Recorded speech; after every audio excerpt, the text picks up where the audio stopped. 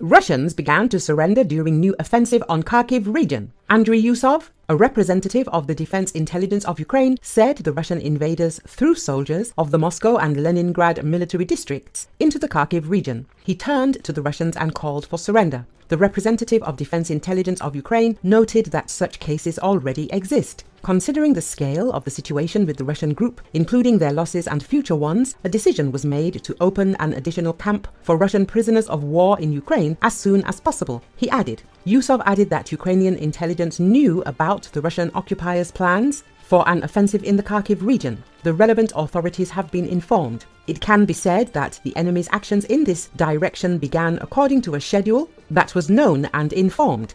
As befits the Defense Intelligence of Ukraine, all the necessary authorities and their leadership were informed, Yusov said. According to him, there are ongoing battles in the Kharkiv region in which Ukrainian intelligence special forces are also participating. Now the enemy is suffering heavy losses. It is clear that all the necessary information is made public by the General Staff in particular, the intelligence officer added. Russian volunteers fighting as part of the Siberian Battalion and Freedom of Russia Legion against Russia's invasion force called on the Russian military deployed in Kharkiv region to surrender and switch to the side of truth. The appeal was posted across the said unit's social media, reports Ukrinform. Volunteers from the Siberian Battalion, in an appeal to the Russian servicemen participating in this senseless massacre, emphasized, over the past few days, you've been able to witness with your own eyes that your command sees you as cannon fodder. They continue to litter the border of Ukraine with the bodies of your comrades in arms for the sake of the sick ambitions of the old madman.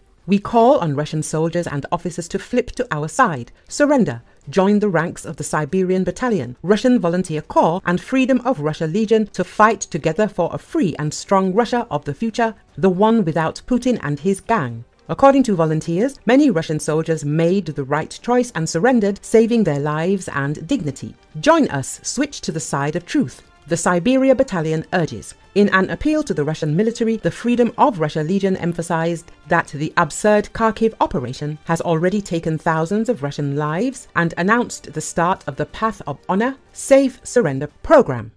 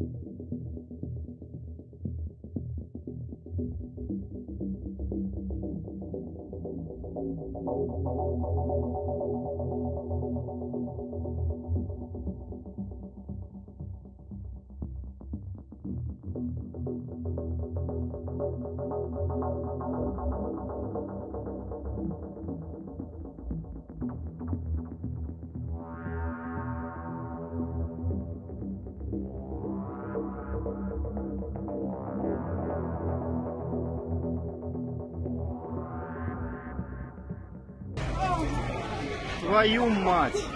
Засек мне концовку. Ёбаный свет.